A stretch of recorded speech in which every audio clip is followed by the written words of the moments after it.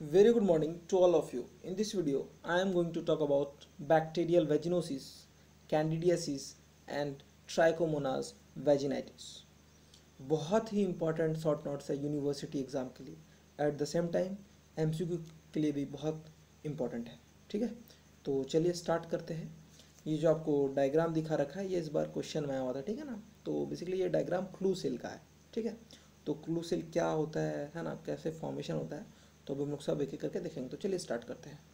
मैंने यहाँ पे सारा कुछ है ना एक हेडिंग बना करके लिखा हुआ है, तो एग्ज़ाम में अगर क्वेश्चन आता है तो कोशिश कीजिएगा ना, जैसे मैंने यहाँ पे सीक्वेंस फॉलो किया है आप लोग भी वही सीक्वेंस फॉलो कीजिएगा। ठीक है, तो चलिए बात करते हैं अंडरलाइंग पैथोलॉजी की। बैक्टीरियल वेजिनोसिस में क्या होगा, there is alteration of the normal vaginal flora.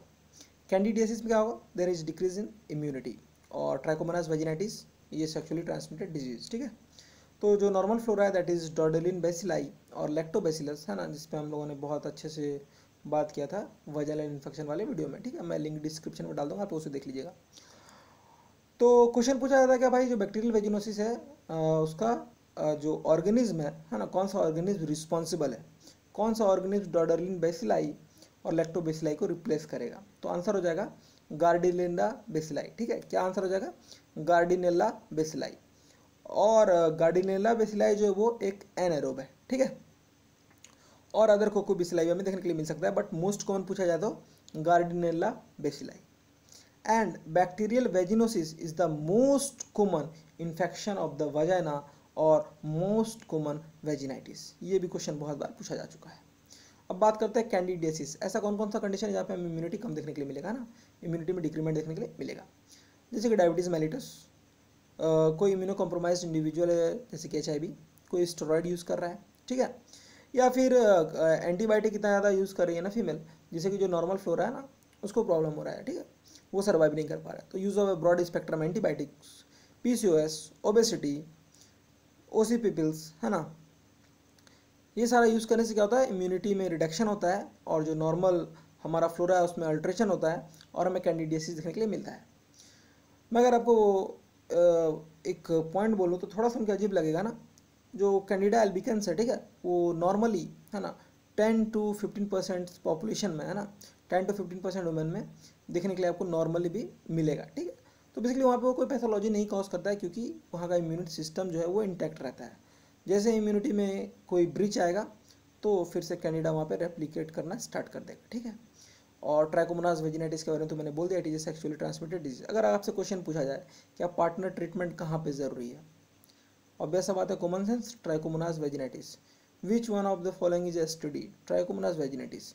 Bacterial vaginosis sexually transmitted disease नहीं है, कैंडिडियासिस सेक्सुअली ट्रांसमिटेड डिजीज नहीं है, लेकिन कहीं कहीं बुक में लिखा हुआ है कि it may be sexually transmitted, है ना, मे बी।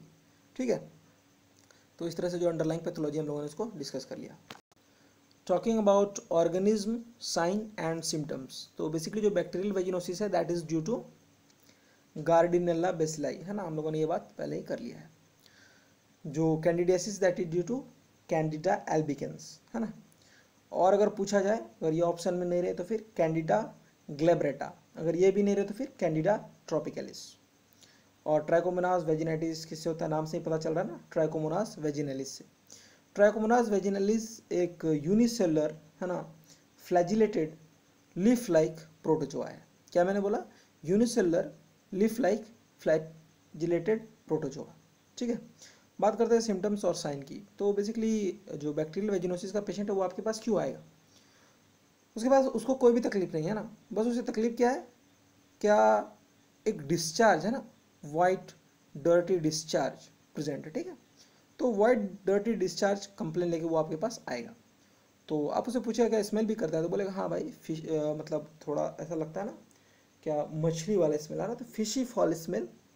ठीक है, या फिर डर्टी वाइट डिस्चार्ज लेके जो पेशेंट है वो आपके पास आएगी। जो कैंडिडियासिस की पेशेंट होगी वो क्या बोलेगी, कर्डी वाइट है ना, या फिर कॉटेज चीज लाइक डिस्चार्ज है ना हो रहा है मेरे को डॉक्टर। ठीक है, और जो ट्राइकोमोनास वेजिनाइटिस की पेशेंट होगी वो क्या बोलेगी, येलोइश ग्रीनिश फ्रोदी डिस्चार्ज हो रहा है डॉक्टर मेरे को। ठीक है, तो बेसिकली आपको यहाँ पे याद क्या रखना है, C for candida, C for curdy white or cottage cheese like discharge. Fishy fall smell for bacterial vaginosis. T for tree, तो जो ट्री के पत्ते होते हैं या तो वो येलोइश होते हैं या तो वो ग्रीनिश होते हैं, तो येलोइश और ग्रीनिश डिस्चार्ज तो ट्राइकोमोनास वेजिनाइटिस। ठीक है, अब आप ऑब्वियस ही बात है, आपसे पूछोगे क्या लाल है क्या, या फिर वहाँ पे खुजलाता है क्या, इचिंग होता है क्या? तो पेशेंट जो बैक्टीरियल वेजिनोसिस की होगी वो लेगी नहीं डॉक्टर साहब वहाँ पे लाल भी नहीं है ना, और इचिंग भी नहीं होती है, तो इन्फ्लामेशन, रेडनेस और इचिंग, ठीक है, वो एब्सेंट है हुआ कहाँ पे, बैक्टीरियल वेजिनोसिस में। बट ये तीनों कंडीशन प्रेजेंट मिलेगा कहाँ पे, कैंडिडियासिस में भी और ट्राइकोमोनास वेजिनाइटिस में भी। तो यहाँ पे पेशेंट बस डिस्चार्ज लिखने आएगा, पेशेंट बोलेगा भाई बहुत ज़्यादा है ना, बहुत ज़्यादा इचिंग होती है, ठीक है, इंटेंस इचिंग हो चाहिए। साथ में पेशेंट यहाँ पे क्या लेके आएगा कैंडिडियासिस में, यूटीआई का कंप्लेन लेके आएगा, है ना, बर्निंग मिक्चुरेशन, ठीक है, स्प्लस डिस्यूरिया। तो ये दोनों फीचर है कैंडिडियासिस और ट्राइकोमोनास वेजिनाइटिस का, that is inflammation, redness, etching present होगा और साथ में बर्निंग मिक्चुरेशन का सेंसेशन, और कैंडिडियासिस में हमें स्प्लैश डिस्यूरिया देखने के लिए मिलेगा। Last point, sign. साइन में बैक्टीरियल वेजिनोसिस में आपको कुछ भी देखने के लिए नहीं मिलेगा, ठीक है ना, कुछ भी नहीं मिलेगा, कोई इरिदमा नहीं, कोई एडिमा नहीं, है ना, जो इन्फ्लामेटरी साइन है वो आपको देखने के लिए नहीं मिलेगा।